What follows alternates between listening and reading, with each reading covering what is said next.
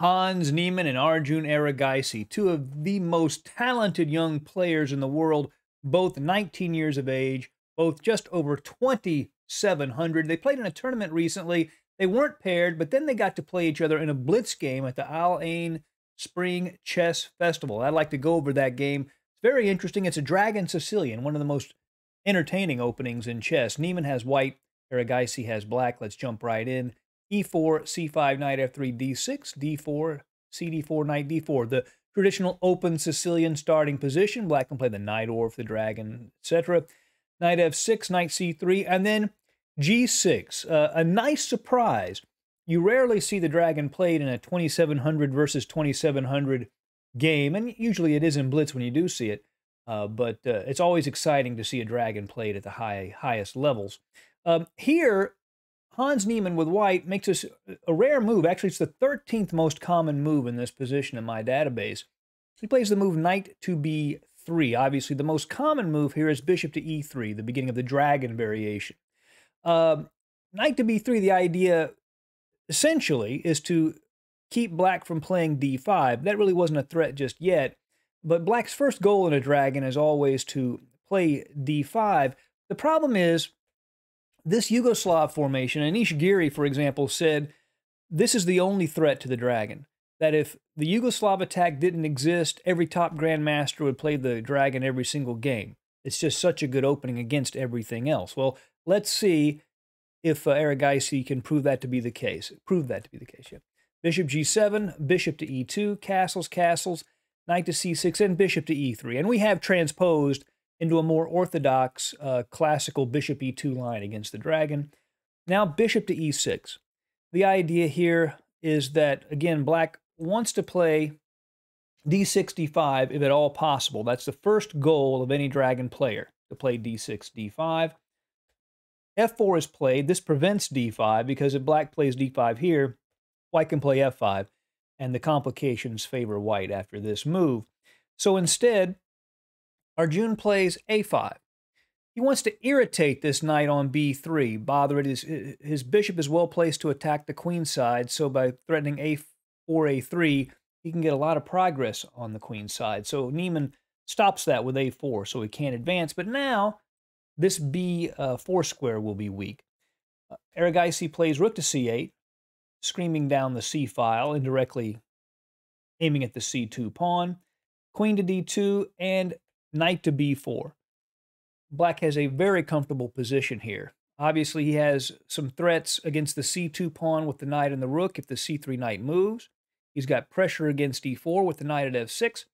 And he also has a potential threat of playing a rook sacrifice. Rook takes c3 followed by knight takes e4. That's a very common theme in the dragon, to exchange the rook for the knight at c3 and cause all kinds of problems in white's position.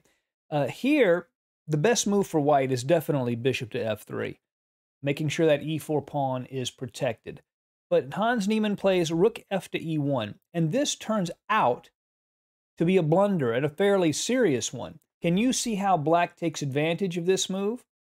Well, there are actually two ways. He could play rook takes c3, that exchange sack we were just talking about.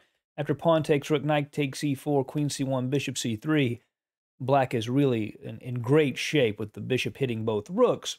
But instead, Erigaisi plays the cleaner option. Knight takes e4. Now, it looks like he might just be getting a couple of pawns for the piece, but he's getting a lot more than that.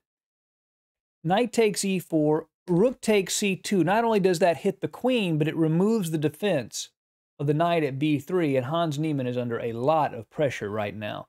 Queen goes to d1, and bishop takes b3. And there's some threats against the queen, and black is up 2 pawns. And Niemann is going to have to find a way to fight back down 2 pawns worth of material. He plays rook to a3 to hit the bishop at b3. That bishop comes back to d5, attacking the knight on e4. That knight moves to c3 and hits the bishop. But then the bishop moves to c6, and black has consolidated his 2 pawns. This bishop is very comfortable here. The knight is very comfortable at b4, and we still have the classic dragon bishop screaming down the diagonal.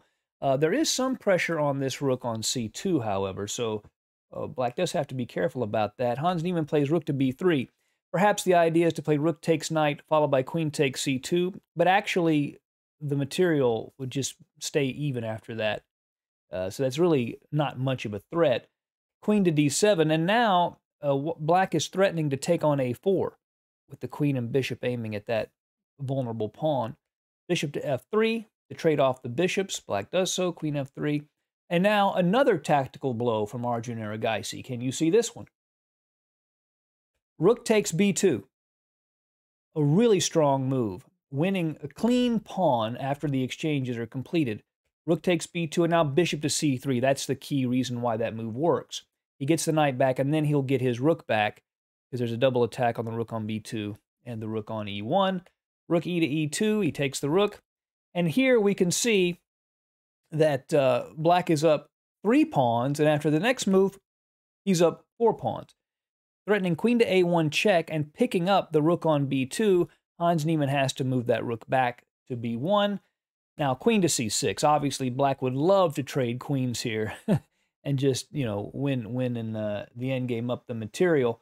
But the queen goes to f2, queen to c2. Erigaisi continues to insist on a queen trade. Hans Niemann plays queen to e1, avoiding it. Queen to e4. And in this position, Hans Niemann finally resigned. The threat of knight to d5, hitting that bishop, would just take all of the pieces off of the board, basically, after a move like, say, rook to b3, knight to d5, and that would be it. So an entertaining blitz game between two of the best players in the world, 19-year-old Hans Niemann and Arjun Erigaisi. Hope you enjoyed it. See you again soon at Chess Dog. Goodbye.